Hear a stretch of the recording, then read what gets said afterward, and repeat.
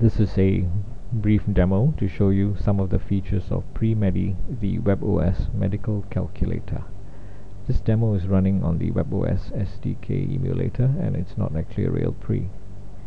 Well, launching PreMedi, you'll see a list of modules on the first screen here.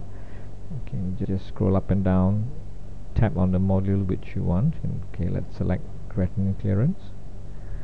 Okay, the default unit for all modules is an SI. If you'd like, you could toggle and get US or imperial units. Okay.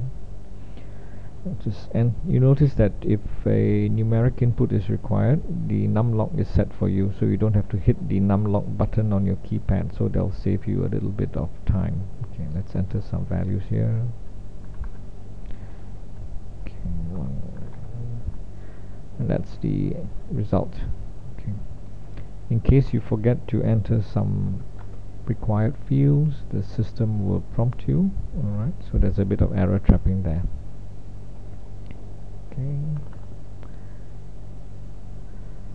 Now, some of the variables are global and will be transferred automatically from module to module, and that might save a bit of time because you might be calculating using different modules for the same patient. For instance, this patient with a creatinine of 199 may also have liver disease, and perhaps you'd like to calculate his MELD score. So if you click the MELD score, you'll see that the creatinine of 199 has been transferred automatically. The modules may have additional buttons for you for more information on each module. There's a help button and there's a reference button. Okay. Navigation from module to module is quite easy. Let's see, for example, if you take the Apache 2 score, we see that the AH and creatinine from the previous entry has been transferred here. You could change that or keep them. Now, the GCS score, you could either fill it in manually, or you could go back to the GCS module, enter the required variables. Okay. So, calculate it, go back to Apache 2, and you'll see that the GCS has been filled in for you. Same thing goes for the AA gradient if the FiO2 is more than 0.5.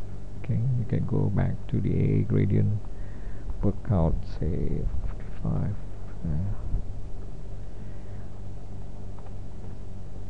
AA gradient. Okay, go back to Apache 2, and you see the AA gradient has been filled in for you. So I think it's fairly simple and intuitive to use. If you have any suggestions, I'm open to them. If you have any modules you'd like to add, you could suggest it in the PreCentral forums or contact me at my blog http://palmdoc.net. Thank you.